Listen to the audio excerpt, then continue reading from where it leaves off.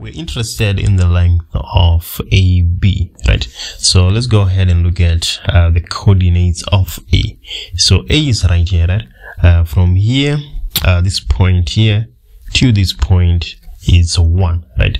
So halfway through should be 0.5, right? So it's easy to say that the coordinates of A, we have an x value of 0 and a y coordinate of a half. And then let's go to B. So for B, it's halfway through 0 and minus 1, right? So again, the x value is 0 and the y value is minus a half in this case, right? And we want the length of AB. So from minus a half to a half should be 1 unit. So the length of AB is equals to 1 unit, right? You can also use the distance formula to find the length of AB, right? That is 7.1. Let's move to 7.2. So in 7.2, the question is saying that let's write down the range of 3 f of x plus 2, right? So our f of x is equals to a half cos of x. So let's start from the basics, right? So cos of x, the range of cos of x is minus 1 to 1, right?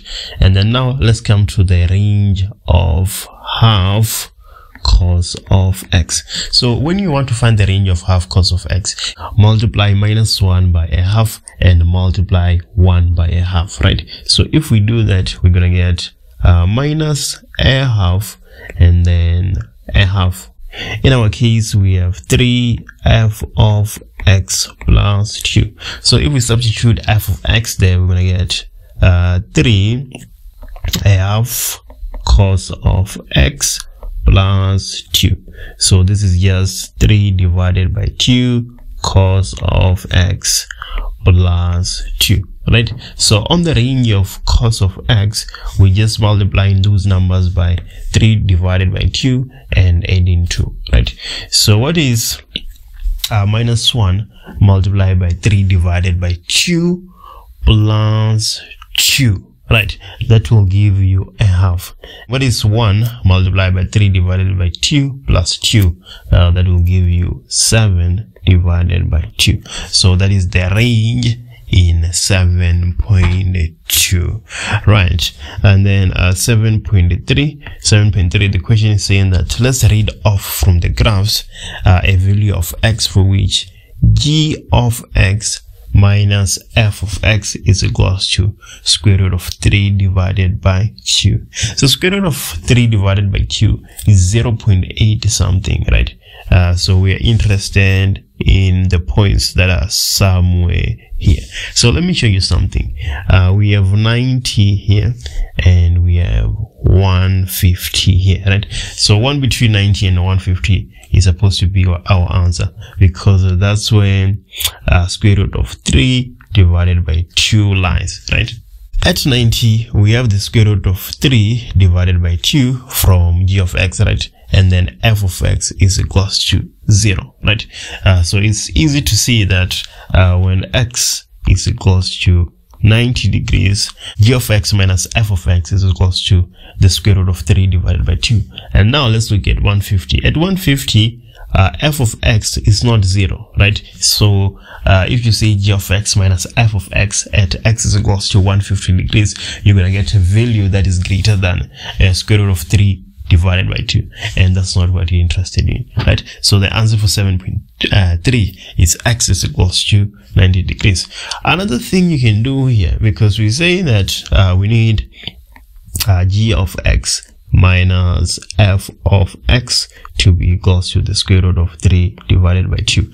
These kind of equations, you should never get them wrong in the exam, because even if you cannot read off from the graph directly, you can put values of x until you get square root of 3 divided by 2, and then that way you will be 100% sure that indeed at x is equals to 90, the answer the difference between the two graphs is square root of 3 divided by 2. I think that is actually the best way of doing it, by the way. Anyway, 7.4.1. So the question for 7.4.1 is saying that for which values of x in the interval minus 90 to 240 will f of x multiplied by g of x be greater than 0. So for f of x multiplied by g of x to be greater than 0, we need all of them to be negative or all of them to be positive, right? Minus multiplied by minus is positive, and then positive multiplied by positive is positive. So let's look for those values in our graph. So let's just erase everything and do some analysis and see where we end up. So it's easy to see that from 30 degrees to what? To 90 degrees, they are all positive, right? So we are interested in this part, and then let's look for where they are all negative. From 210 degrees to 240, they are all negative, right? So the product of the two will be positive. That is the part of the domain we are interested in, right? So to write it formally, we would say that x is between 30 degrees and 90 degrees. Yeah, when x is between 30 and 90, they are all positive, so the product will be consequently positive, right? Or when x is between 210, and it can also touch 240, by the way, because at 240 they are still all negative, right? So we're supposed to have an equals to here, right? Yeah, so those are the two parts of the domain that we're interested in. F of x multiplied by g of x will be positive, right? And then 7.4.2 is saying for which values of x will g prime of x minus 5 degrees be greater than 0. So you need to know what a derivative is, right? If you derivate in a function, you get in the gradient for that function, right? So we're looking for the values of x for which g of x minus 5 would be positive, right? But we have g of x, we don't have g of x minus 5, right? So let's stick to g of x first. Let's look for values for which the gradient of g of x is positive. You can see here that from this point, right, our graph starts sloping up to this point. We have a positive gradient. So from minus 60 to 120, we have a positive gradient, right?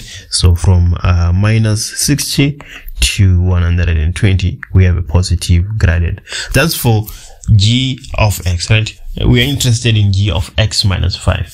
Since we have x minus 5, our graph is moving to the right, right? So our answer would be minus 60 plus 5, 120 plus 5. Our final answer being minus 55 and 125. So this is the answer we are looking for.